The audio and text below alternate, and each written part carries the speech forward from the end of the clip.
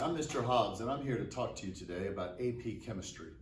AP Chemistry is a college-level, full-year course that is rigorous and challenging, yet very rewarding.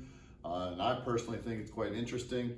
But it's basically the freshman level Chemistry 1 in college, both first and second semester, including the labs. So we have a big lab constituency of AP Chemistry, and as far as the lecture. Now what's unique about AP Chemistry is that it is actually a 2-period class.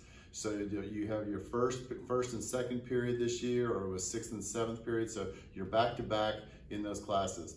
Now what's unique also about it is that you get your 5 points quality for your first period, but we found that the second period, we had the option of either giving credit for it and making an A, but only on the 4-point scale, or not giving any credit at all. And we found that students didn't necessarily want to get the credit for it because that would cause them to actually GPA to go down if they made an A and it made a 4 because their GPA is 4.1, 4.2, something like that. So the second period is for no credit, but it's still required. So it's a 2-period class because we have to cover this entire textbook. We have to cover an entire year of chemistry, including the labs. And by the way, this book was the exact same book that was used at Auburn for years. I don't know if they're still using it or not, but we're using a college level textbook going in depth. So the advantages of AP Chemistry are if you take the test at the end of the year and you do well, then you can get college credit and save yourself a ton of money and time. Or if you even choose to take the class, people that come out of this class always do very well in freshman chemistry in college, just because they have such a firm, solid foundation.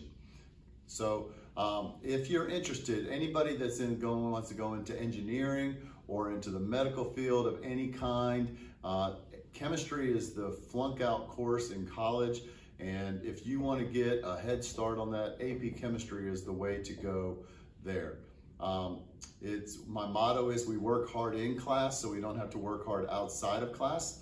So there's not a tremendous amount of homework associated with it since we have the 2 periods, but it is a rigorous course and we go through this quickly. So, but if you again have any aspirations for engineering and or medicine, chemistry is going to be something that you're going to need to take, and this will give you by far the best advantage going into college. If you have any questions, feel free to ask me, Mr. Hobbs at shobbs@hoover.k12.al.us.